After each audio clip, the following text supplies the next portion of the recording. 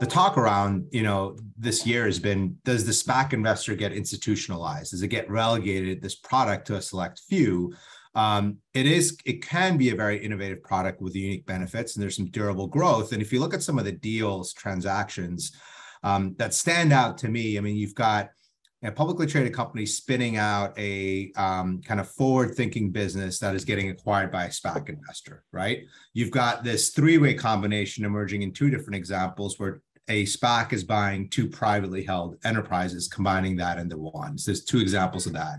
In the healthcare space, you've got a biotech selling a drug pipeline or a drug product to a healthcare-focused SPAC. And those are some really kind of unique ideas that can certainly add some creativity, especially in this market, where some opportunities don't exist.